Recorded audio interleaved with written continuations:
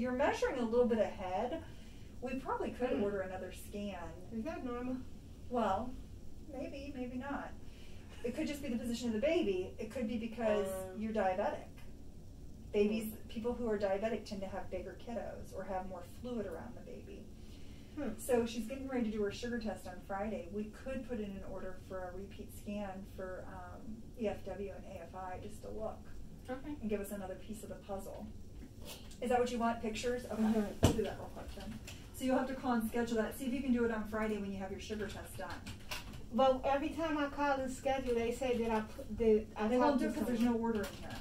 No, Yeah, she's putting in an order right now. I'm gonna do it now. Okay. Yeah.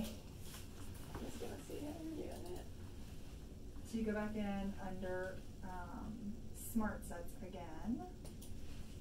Eek. Yeah, that's a good plan.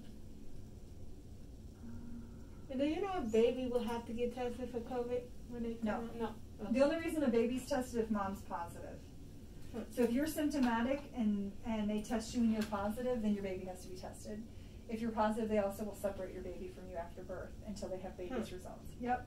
Do you know how long, about how long I will have to stay in the hospital? It depends on how sick you are. Are you thinking you have COVID? You're asking lots of questions. I just want to know because I be watching Matt's videos. Yeah, so as long as you're quarantining and you have had no exposures and no risk, you should be fine. If you think you have any exposures or you have any symptoms, you need to let us know right away so we can test you. We have currently 2 positive moms who are pregnant with COVID, and they're both stable and doing well. One of them was in the hospital for about 6 days, but she's back home again and doing well.